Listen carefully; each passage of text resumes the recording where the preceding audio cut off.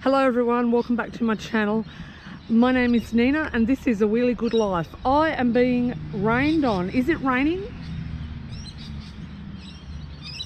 I'm not even sure. It's a glorious, glorious sunny morning. I'm sitting underneath a gum tree and I am actually feeling really fabulous. So I have taken 2 weeks off work, and when I closed the laptop yesterday, but honestly, when I closed the laptop, I was just relieved. I was so relieved. 2 weeks off, and oh my god, I need sleep like the desert needs rain. I tell you what, it's just been a hectic time. But what I was going to say was I'll give you an update on Mum. Mum's in hospital. The tumour in her esophagus has pretty much blocked her esophagus, so she can't eat or drink properly. Mum's a very resilient person, and I have accepted that she's chosen no treatment and this is the way it's going to go. I've accepted that because I believe in the right of everybody to die with dignity, and I couldn't then believe in it but not apply it to my own mother. So it's just watching someone deteriorate is a very hard thing to do. It is a very hard thing to do, and all the memories come back, and all the memories of, I was thinking there was this one particular memory that came to me. We used to live well, northern suburbs of here, and I remember she'd walk me to school and then she'd go that way and I'd go this way, and one morning there was a garage sale on for some reason at someone's house, and she bought this drop waist blue, sort of aqua blue dress, and it had pleats at the bottom. And a couple of days later she was wearing that dress, and it's always one of the dresses that I will always remember. She just looks stunning. So it's hard to equate that memory with what I see of her now. It's very difficult, and to be honest with you, one of the more difficult things has been that I never realised, I mean I did realise, of course I realised, I'm not naive, but my mother is nearing the end of her life, and all of a sudden relatives, and in particular one relative, comes out of the woodwork after a 15-year absence, I believe, out of life, out of my life. He's a stranger to me. This person is a stranger to me. I probably wouldn't recognise him if I saw him walking down the street. But he has turned up and come back into the picture, and you're like, you know, like it makes you want to me it's distasteful. It's very distasteful.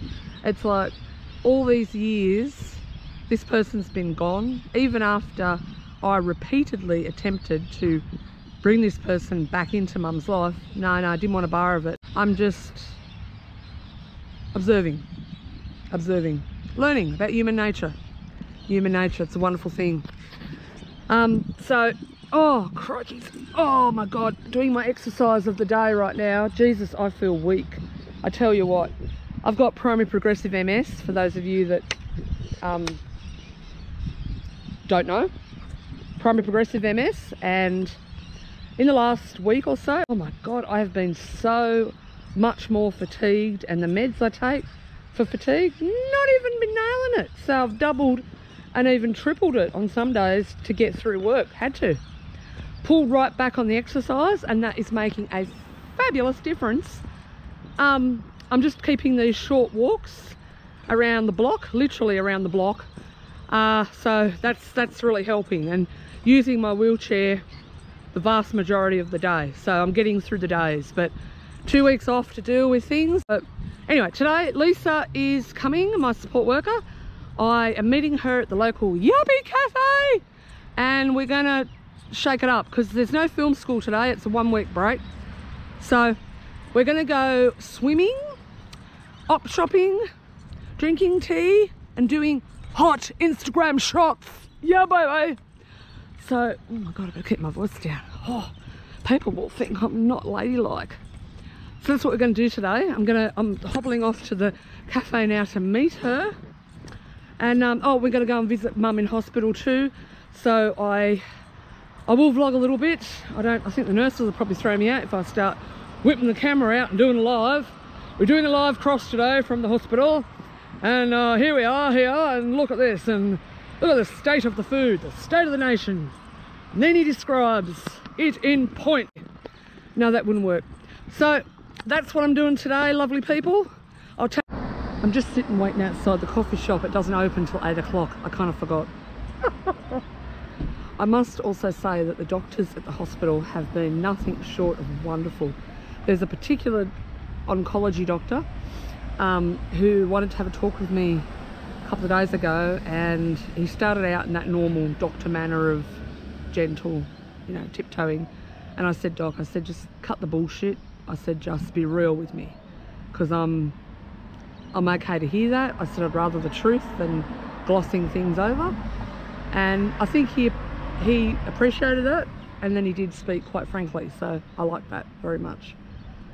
It's been hard times. I think what's keeping me going is I am keeping the same routine going. So, God, my nose, oh, it's itchy. I'm keeping the same routine going as much as possible. So I'm going to work. I've been going to work. I've been doing all the things I normally do, and just fitting everything in around that, not like letting everything stop. Because if you stop, I firmly believe that if you stop, then you've got time to think, and time to think leads to, you know, depressive thoughts, and it, you know, at some point I think we all know that we're going to have to bury our parents.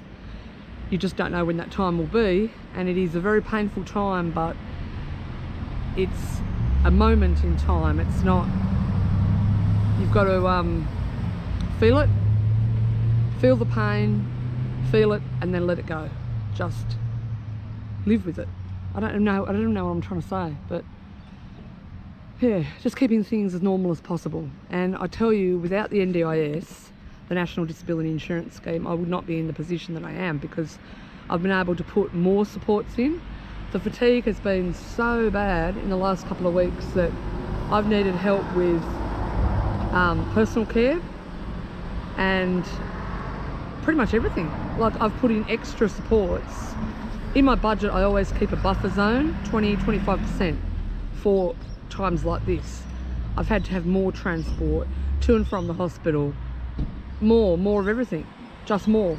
And I remember the doctor, he said to me, like, how far away do you live from mum, and what sort of support can you give your mum once she's sort of discharged, or if she's discharged? And I said, Doc, I said, look at me, like, look at me, I'm sitting in a wheelchair. I have a whole team of support that looks after me, supporters. I can't give physical support. I can do emotional, I can do all the organising and all that, but I can't do the physical stuff. And he kind of got it. I think he actually got it. So yeah, resilience. Resilience would be one of my absolute favourite words. I think in this life, whether you've got a disability or not, resilience is one of the skills you've got to have on board in your little toolbox. I hope this bloody cafe opens up soon. It's so popular that there's someone waiting there for their coffee. I'm here with Lisa, and we are just going in to visit Mum at the hospital. Don't know how much I'll be able to vlog. Oh, Jesus Christ, I fell in the car. I love the hospital because it's so colourful on the outside. Oh my God, I can't even stand up. Lisa's on the other side. Oh, there she is. She's getting my walker out, and we're going to head in.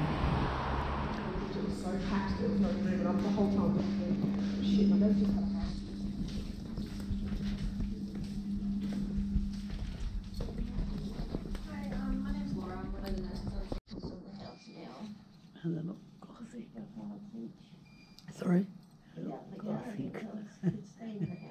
Gothic. Shut up. Yeah. Do you want a magazine or something to read?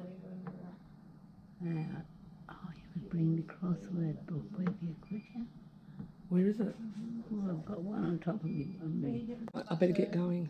Oh, Hey? you know what I want? Yes, I know what you want. you got any? Is that got a chemist here? A chemist? Yeah, on the premises. Oh, I don't know. No, they don't have a chemist here, do they? They've got an internal one, but not for us to go up and get. Yeah, you can't. There's no chemist here. I'll do my best. My best is all I can do. I've done my best. Get back in bed. No, it's like you sit up here sometimes. Or you could sit in the chair. Yeah. It's sitting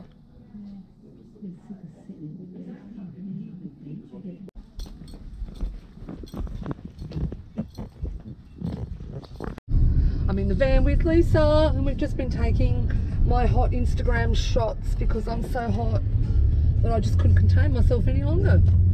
So Lisa's done a really good job and I'll insert one of the clips here.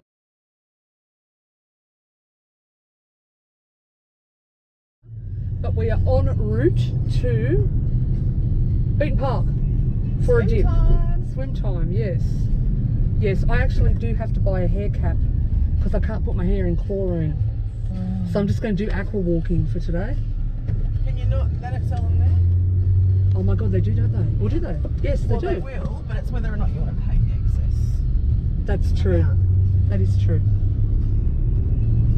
It's been quite an interesting day today, actually. Really, Lisa? Yeah. What's the most interesting part about today, Ben? Probably a spontaneous visit to your aunt. Right. Because, I could have just pulled up a seat and watched the show. No, but in all seriousness, it's you handled that so well, and that's mental health issues firsthand, untreated, undiagnosed, unmedicated. Yes, And, yes it is. yeah, and you handled that so well. The things that were said, I'm not sure I could have handled them in the same demeanour that you did, in all honesty. Hmm. So, but yeah, it was quite interesting, and it was a highlight for me because I'm always love learning new things and seeing different People and their environments and the way that their mind ticks. Not that there's anything wrong with it, it's just different. Well, I guess you got insight into that today. Mm-hmm. Yes. Not that it was unexpected on, well, certainly not on my part. But you got to shake the shit off, Lisa. You got to shake the shit off and keep going forward. Yeah. Never look back. No, yeah, well, at least you're the sane one in the family, I guess. Well, thanks. I think. You've got a lot of other hurdles to kind of go over, but you handle everything perfectly. Oh, Very well. thanks, Lisa. It's very humbling, I think, to hear you say that. It really is. It's just what I see. I love coming here. Do you know that I'm going to start doing swimming on Sundays? Yes, Sunday is my typical rest day, but I thought I might make it my regular pool day. Sounds good, especially with the weather warming up. Yeah. All right, we are here.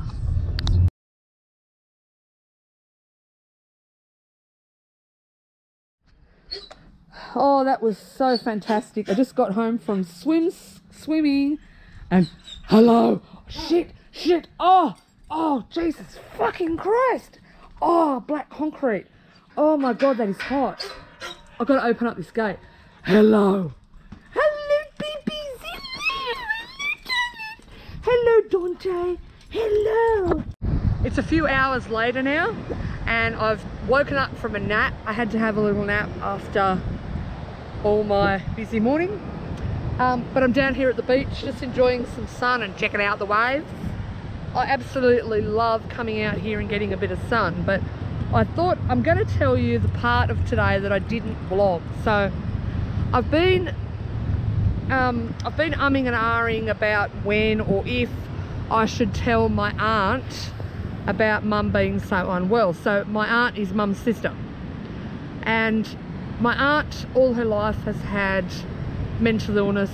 I had to put that to one side and I thought, yeah, and I told Lisa, I debriefed Lisa this morning and I said, look Lisa, I said, you know, your experience with mental health, and gave her a bit of a debrief about the situation. I thought, well, you know, might as well do it.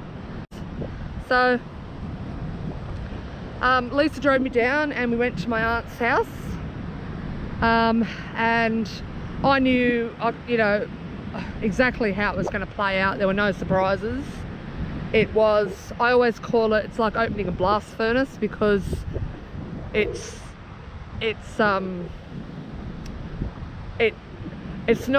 hard for other people to see the way things are, I guess. But when I was younger, I thought people would judge me for having mental illness in the family, and I guess, well, you know, they do. But it is what it is these days. But I debriefed Lisa. We walked away from that situation, and Lisa said to me, she said, I really don't know how you've dealt with that and you know, family all your life and remained so sane and so like, you know, normal. And I'm like, well, don't really know what to say. That's just resilience, Lisa. It's just the way I am. Lisa said to me, one of the first things she said to me, she said, how did you stay so calm? And I said, well, she's not well. I said, that's obvious, you know, she's not a well person mentally. It's clinical detachment. I can just remain clinically detached from situations. I don't really know how I do it. I guess it's a learnt skill. I'm not emotionally involved, so there's nothing to be upset about. I guess it's like a cop, you know, you go to a shooting, a death, whatever it may be, you deal with it and you just keep going, you just keep rolling on, I guess. So that was that. But I had a great day. And you know what Lisa said to me, like towards the end of the shift? She said, just wanted to ask, like, she's getting feedback from her different clients, and she said, is there anything I could do better or am doing good so I can improve? And I'm like, seriously? I said, Lisa, I said, come again. No, there's nothing. Well, there's nothing I've got to really say negative, you know. Positively, I said, you're fantastic. Awesome that she's actually asked for feedback, because so many, you know, support workers don't really want to know what they're doing wrong or right. No. Gorgeous. Hey, aren't they gorgeous? Sure, I can see that. I can see that. Okay. See you later. Go on. Get to head home again now and have a Tetleys. Have a Tetleys and have just chill out. I don't know what I'm going to do for the rest of the afternoon. Not really sure. It's my 2-week holiday, so I don't really have to do anything.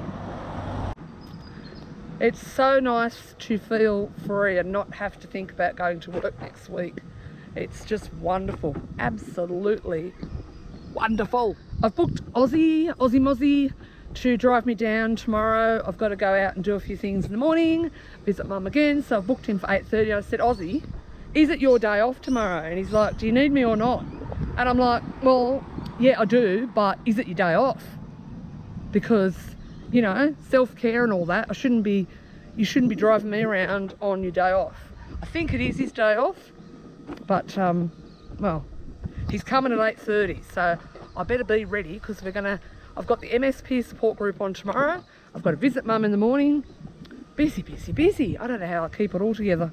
I really don't somehow, but I just absolutely love being back in my Permobil F5 chair.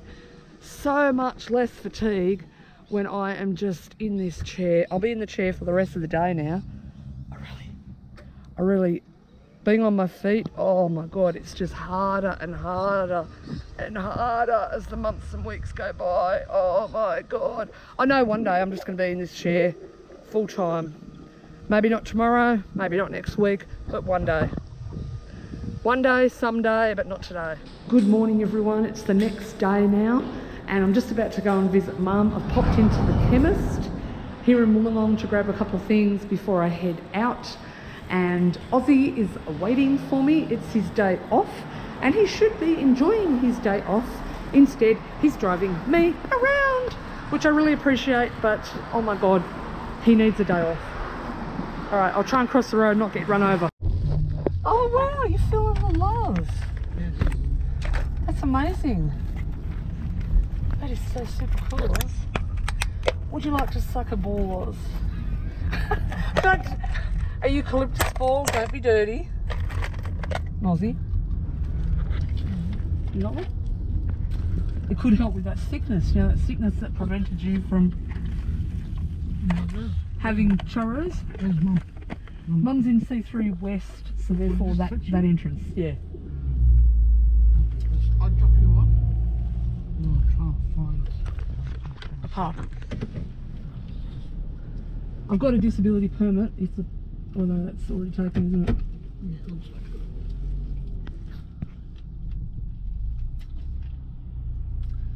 I guess everybody's here on a Sunday.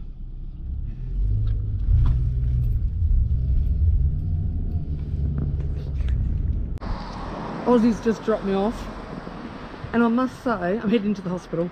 I must say, I really do appreciate that he took time on his day off to drive me around. I've had to go down to Mum's house and do a few things this morning, and people like him make this so much easier than it may otherwise have been. So thank you, Aussie, I appreciate it. I know you'll watch this. Thank you.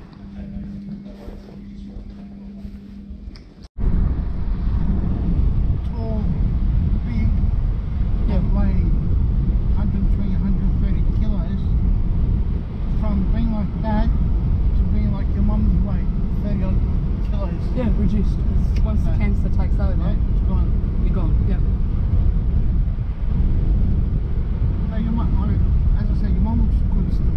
She's still cluey, still talkative.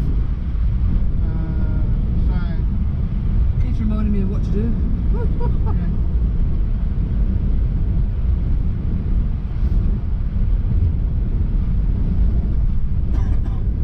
I just wanted to say thank you, Aussie, You're welcome. for coming on your day off. Always. I'm always here for you, Nina. Thank you. You I have a good appreciate day. it. All right. You better go and get your microwave.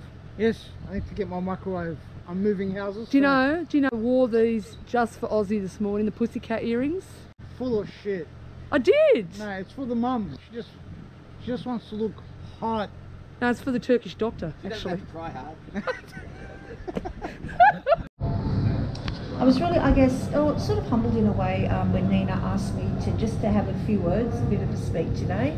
I had a moment some weeks ago, and I thought, I know everyone's going through stuff, and whether it's yourself, your family, or different things, and I just wanted to write something, I guess, positive, and just share on Facebook a bit of my story, because there's people I used to work with that I don't see much anymore, and I find the beauty of Facebook. I can keep in contact and with people and find out their lives. I've got relatives overseas, so it's just nice then, to share what it was. So I'll just read my Facebook post just as is, to have an idea as to